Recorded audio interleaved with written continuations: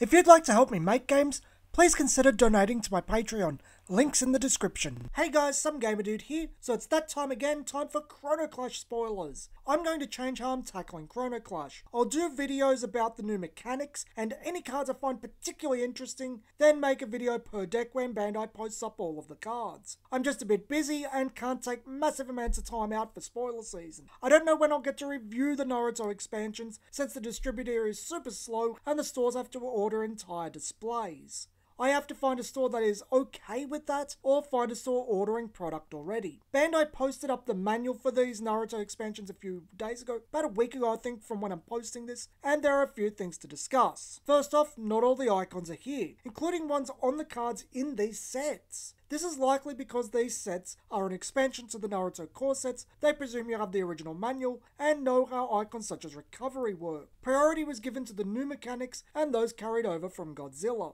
It's interesting we haven't seen Sneak Attack yet, but I suspect there is either a reason or it's really limited in scope here. So we have two new mechanics, Transform and Time Threshold. We'll start with Transform. Transform is indicated by a battler icon with two swirling arrows around it. To be really honest, I was expecting dual-faced cards with that icon. With Transform, you can bounce an untapped battler without summoning sickness to summon the battler with Transform, attacking at cost. If it has any enter or battle abilities, they trigger. On surface, this sounds like a rebalanced and kinda worse Sneak Attack. Yeah, it doesn't die, but it's much slower, costs more, and does the whole comes out attacking even if your opponent has time thing Sneak Attack does. The slowness is the crux of the issue, as unless your initial battle has fast and you have extra time after summoning it, you have to wait a turn, but I don't think that's the point. There is something a bit more strategic about Transform, enter abilities. You can summon something with a great enter ability, bounce it for Transform, and then use the enter ability a second time. Or on cards like Hashirama Senju here, the card you bounced can be used for toughness, meaning you get added value out of it.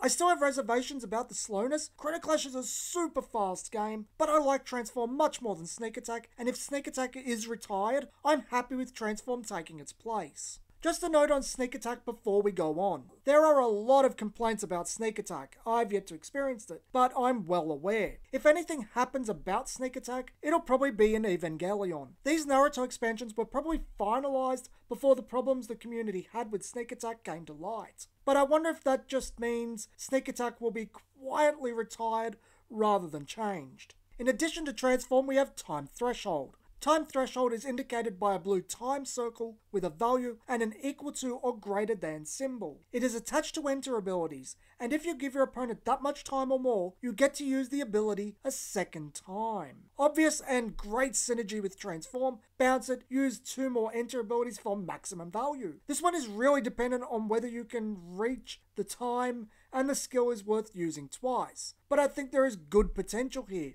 like the Naruto I'm showing here. It's worth the time threshold because it starts wiping your opponent's board of weenies. I don't have much else to say about time threshold because it's not such an interesting ability with lots of implications, but I really do like it. So there are 2 cards shown I want to talk about because they're quite interesting. One is one of my favourite characters and covers issues I had with game design. The other is just good design, utilising a mechanic for a card synergistic with its own icons. I've called out an issue with Chrono Clash before. I think the game is too fast and lacks good defensive options. I don't like how Sentinel is tacked on aggressive cards. They are regularly too pricey for jump blockers. Then one of my favourite girls comes and fixes a lot of the issues single-handedly. Shizune is a 1 strength 2 cost battler with Sentinel, a death trigger to give another battler Sentinel, and a shield trigger to flat out forbid a battler from attacking. Shizune is literally everything I wanted. She's cheap to summon, has a death trigger, and a worthwhile one. The only way she can get better is a tap ability, but there are cards that can cause her to become trapped. She's aces in my books.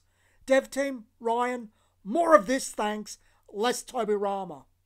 Then we have Tayuya of the Sound 4. She's a 2 strength battler for 3 with the dreaded Last Stand ability. So she gains +3 when she attacks, but dies afterwards. It was a crap mechanic back in the Naruto starter decks, but Tayuya makes it worth it with a death trigger.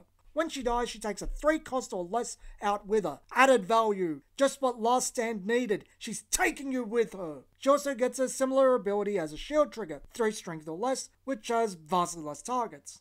I like these new designs where the effects are better understood. It partially makes me concerned that Godzilla and Naruto came out half-baked, especially Godzilla, but things are turning out for the best. I'm liking where this set is going. So that's it for today's video. If any more cards of interest turn up, I'll discuss those. Otherwise, when Bandai shows off everything, I'll be making 2 big long videos discussing every card. This has been Some Gamer Dude, and thanks for watching.